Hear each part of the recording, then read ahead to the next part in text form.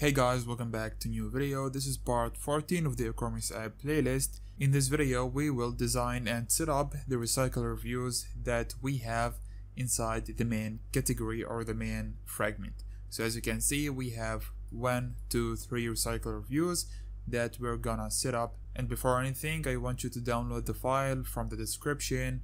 When you download it, just extract it and you will get these two files.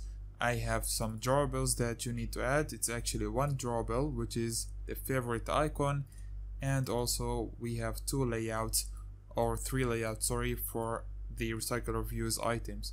Let me show you those layouts real quick.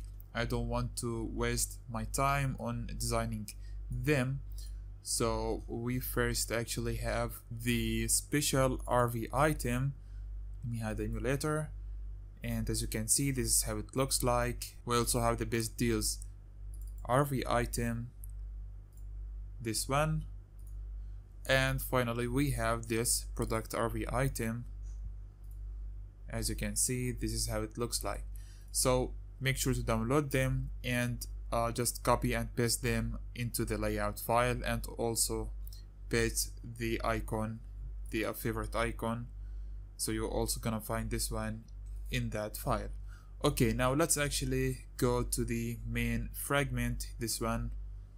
I'm gonna close all the tabs and let's actually design this fragment. As you can see, there are 3 recycle reviews and 2 text reviews.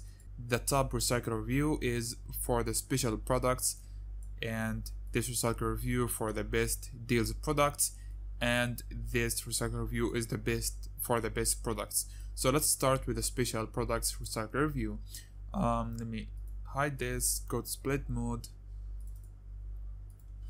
do like this, and first of all let's actually have our progress bar. So let me just open the emulator again and close the app, open it again. Wait, as you can see we have this progress bar, so we wanna add that. So let's actually do it. This is a progress bar, wrap content for both. Visibility is let's keep it visible. We will change that later, and just to demonstrate that now. And now let's add the constraints. This will be in the middle of the fragment, so everything is according to the parent.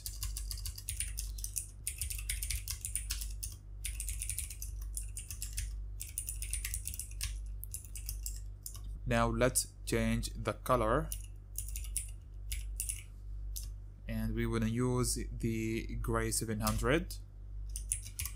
And now for the first recycler view, we want to have, so recycler view, width is 0 dB, height is wrap content, gonna have margin from start 15 dB, margin from the top 10 dB, the orientation is horizontal, or actually we don't need this one, we can add it from the Kotlin code. And now add the constraints, start parent, end parent, top parent, and add the ID for this. I'm gonna call it RV special products. Below of this recycle view there is a text view. This is gonna be wrap content for both, margin from the top 20 dB, and the font family is this one. We also need to add the text, best deals. There's also the color. This is gonna be black. Text size 22 SP, and finally the constraints.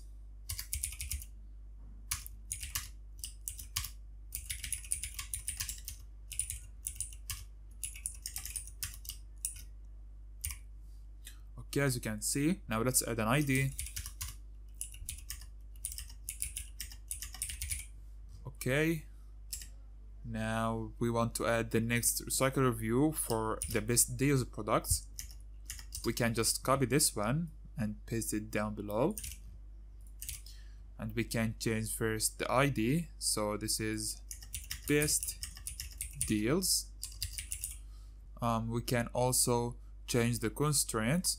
So here the start with the special product recycle review, and we want to remove the top constraint, make it top bottom with this text view, which is TV based deals. And now delete this margin from the start, and that's it for this recycle view.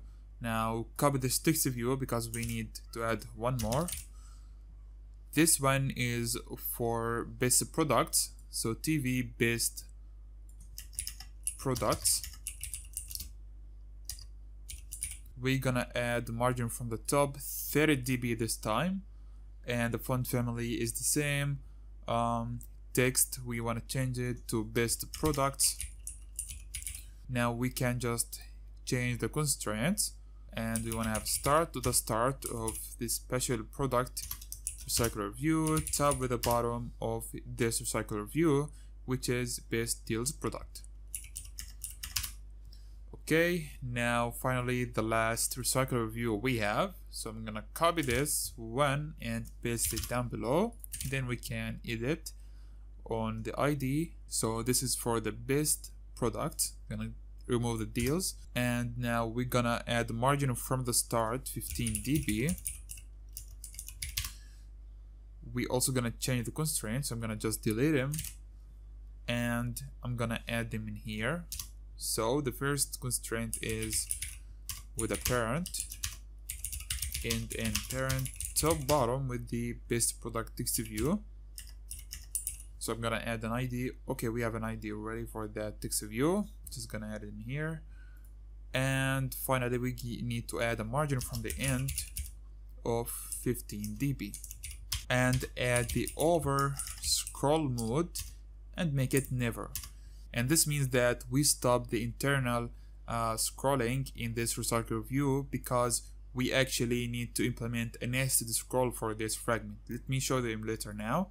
As you can see, when we scroll, we actually scroll the whole fragment as one block. That's why we need to wrap the whole design with a nested scroll. So in here, gonna add nested scroll, gonna take match parent for both, and we need to add this fill view port, make it true. So this will make sure to cover the whole fragment. And now close this. Inside this one, we need to have a constraint layout. So constraint layout, match parent for both, close this. And now the rest of the design that we designed below will be inside there. So I'm gonna copy all of this, cut it, and put it in here. And that's it. As you can see, now we can scroll the whole design as one block, and we have the nested scroll behavior. Let's actually run the app to see that. We can't actually see that because we don't have any products yet. We can't actually scroll, but let's see if everything is good. Okay, we don't actually have a preview. So I think we have a problem in the view pager. Let's actually go to the main fragment to check that. Fragment home. It's called home, not main. Now in here, we actually go to the view pager, and as you can see, we don't have, the view pager doesn't have a space. So as you can see, it's collapsed. Now we wanna extend this. I think there's a problem with the constraints in here. This constraint actually, bottom to the top.